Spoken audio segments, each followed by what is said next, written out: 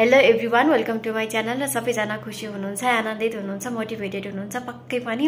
र आज पनि नयाँ स्टोरी आइसकेको छु। तपाईँहरूलाई स्टोरी कस्तो लागिरहेको छ कमेन्ट गर्नु है। यो चाहिँ एकजना रक्सी खाने बाबाको हुन्छ कि, अनि उहाँ चाहिँ के गर्नुहुन्छ भने श्रीमतीहरूलाई पिट्ने, छोराछोरीलाई पनि गालीहरू गर्ने, घरमा सधैँ अशान्तिको माहौल के। अनि त्यही माहौलमा दुईजना छोराहरू हुर्किनु भएको हुन्छ कि, अनि उहाँहरू पनि पछि ठुलो हुनुभएको हुन्छ हैन। अनि त्यस पछाडि एकजना अङ्कलले चाहिँ त्यो वातावरणहरू देखिरहनु भएको हुन्छ कि, अनि ठुलो बाटो जानुहुन्छ, नभन्दै ठुलो त बाबा जस्तै के, रक्सी खाने, श्रीमतीलाई पिट्ने, उहाँको घरको माहौल आफ्नो बाबाको पहिला जस्तो थियो, अशान्ति, त्यो झैझगडा, त्यो ऊ के त्यस्तै माहौलहरू हुन्छ कि। अनि कान्छा छोराबाट जानुहुन्छ, कान्छा छोरामा त्यो माहौल भेट्नुहुन्न कि। अनि त्यसपछि कान्छा छोरालाई सोध्नुहुन्छ, तिम्रो घर, तिम्रो त कति असल भएछौ है, तिम्रो दाइ त यस्तो छ भनेर बताउँदाखेरि मेरो बाबाले रक्सी खाएर जब घरमा त्यति त्यो झगडाहरू हुन्थ्यो, त्यतिखेर नै मैले कसम खाएको थिएँ कि मैले त्यो कुरालाई छोड्दिनँ।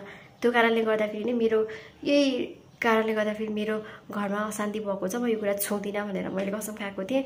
त्यही भएर मेरो घर अहिले एकदम आनन्दित छ, खुसी छ भनेर बताउनुहुन्छ। अनि ठुलो भाटा गर्दा भाइ त्यति बुझ्ने भएको छ त के भएको भन्नुहुन्छ ठुलो छोरालाई चाहिँ। अनि के बताउनुहुन्छ भने मेरो बाबाले जस्तो गर्नुभएको थियो मैले पनि त्यस्तै गर्नुपर्छ, त्यही भएर मैले त्यस्तै गरेको भनेर बताइदिनुहुन्छ कि है। साँच्चै यो स्टोरीबाट के हुन्छ भने यदि तपाईँ बाबा मम्मी हो हैन, बच्चाहरूलाई हुर्काइरहनु भएको छ भने तपाईँले जे कुराहरू गर्नुभएको छ, जस्तो कुराहरू गर्नुभएको छ त्यो कुराहरू तपाईँले आफ्नो बाबु नानीलाई सिकाइरहनु भएको छ है।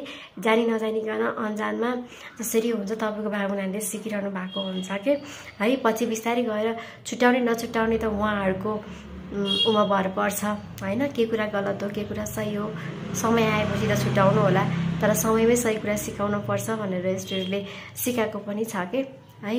र त्यही भएर जतिसुकै जे भए पनि छोराछोरीलाई चाहिँ सकेसम्म राम्रो माहौलमा तपाईँले हुर्काउन सक्नुभयो भने एउटा टाइम पिरियडसम्म के, त्यसपछि त आफूले पनि गर्नुहुन्छ।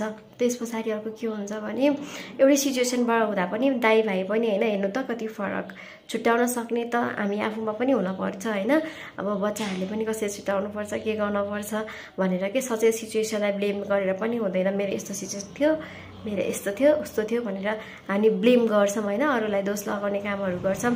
त्यो पनि नगरिकन राम्रो कुरा छुट्याउन जान्नुपर्ने रहेछ कि। त्यस भाइले गरेको जस्तो त्यो राम्रो कुराहरू छुट्याउन चाहिँ हामीले जान्न पर्दो रहेछ कि है। र अर्को कुरा रक्सी, यसले त कसैको घर पनि खुसी दिएको छैन है। हामी सबैलाई थाहा छ कि यो कुराले दिँदैन भनेर, तर पनि हामी कहिले कहिले बुझिकन पनि बुझपुचाउँछौँ होइन। र 30-40% त तपाईँको रक्सीको कारणले नै समस्या झन् बढेको छ क्या होइन। टेन्सन भयो, समस्या समाधान अलिकति भन्यो भने माइन्ड होला गरमला भनेर खाइएको हुन्छ, झन् त्यसले बढेको हुन्छ। एकचोटि हेर्नुहोस् हिसाब गरेर, र त्यो कुरालाई कसरी सेभिङ गर्न सकिन्छ, कसरी इन्भेस्ट गर्न सकिन्छ, त्यो कुराहरू हेरेर अलिकति भन्यो नि फाइनेन्सियल हुन थाल्नुभयो भने यसै समस्याहरू बिस्तारै बिस्तारै समाधान हुन्छन् कि। फेरि सबै कुरा पैसाले मात्रै समाधान हुन्छ भन्ने पनि होइन होइन। र तर कतिपय कुराहरू पैसा भयो भने समस्या समाधान पनि हुन्छ।